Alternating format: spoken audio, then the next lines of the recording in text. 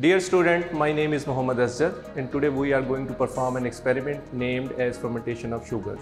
Fermentation of sugars can be performed by using different microorganisms like bacteria and fungus. But today we are going to perform sugars fermentation by using yeast.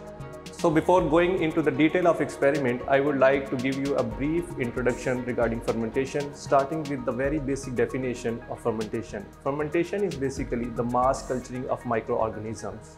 It's a very old process which have been used by human beings for a long time for the production of different products like bread, alcohol, wine, curd, pickle, and many others.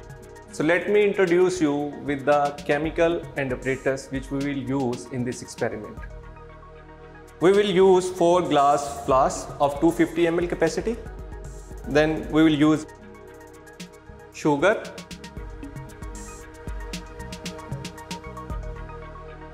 yeast, distilled water,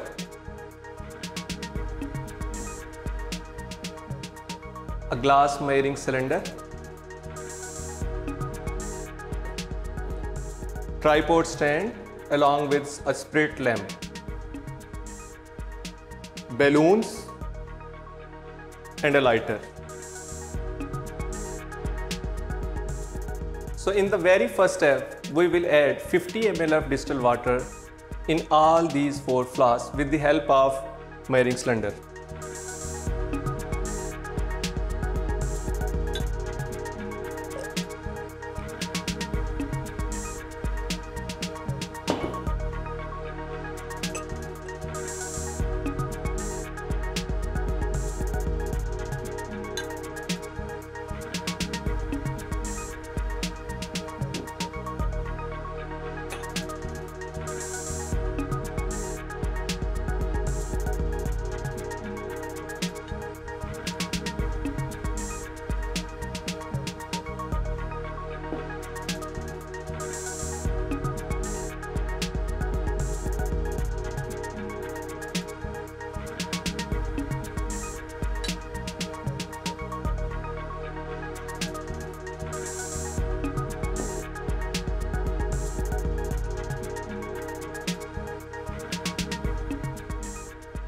Now after adding the water in flask A, we will add 5 grams of sugar which we have already weighed.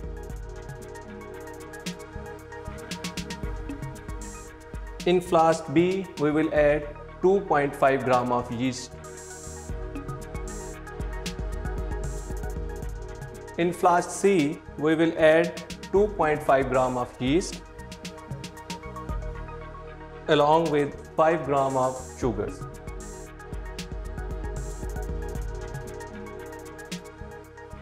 And the same we will perform with flask D, that we will add 2.5 grams of yeast and 5 grams of sugars.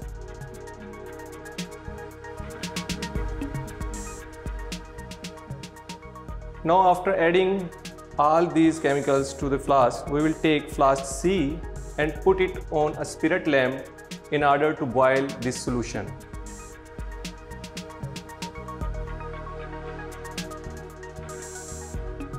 We will gently shake the flask.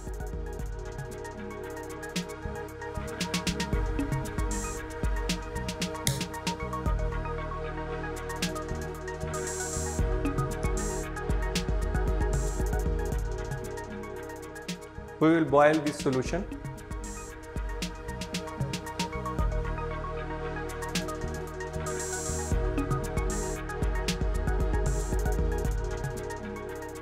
So after boiling the solution present in flask C, we have also cooled it down on room temperature. We will put back flask C on its position, and now we will cover all the flasks with the help of balloons.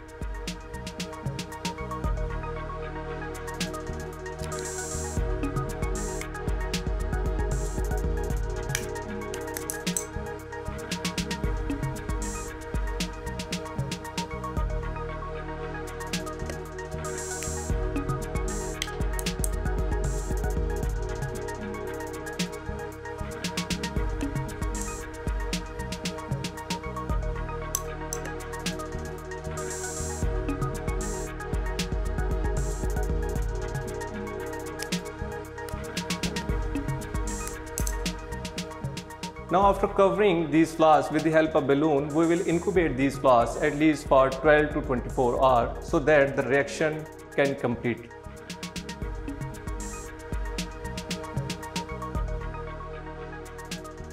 So after passing 12 hours, we will have such a situation.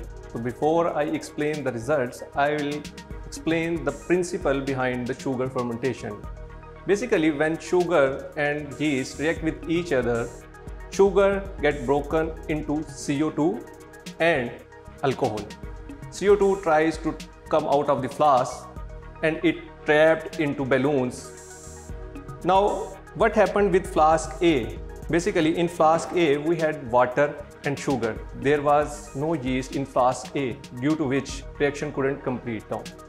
In flask B, we had yeast, but we didn't add sugar, due to which here again reaction remained incomplete.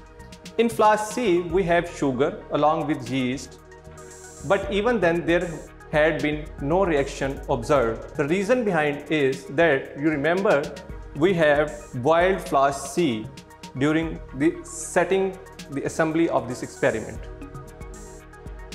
In flask D, you can see the balloon of flask D has been blown. The reason is, in flask D, all the optimum conditions for the fermentation of sugar were maintained. And when yeast break down the sugar, as I have already told you, it makes alcohol and CO2. CO2 tried to come out of this flask, and as we have covered this flask with the help of balloon, that CO2 trapped in this balloon.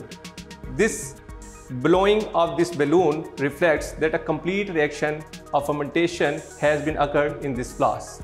In the end, students, never forget to take basic precaution while performing any experiment, like wearing of gloves and wearing of lab coat. Thank you.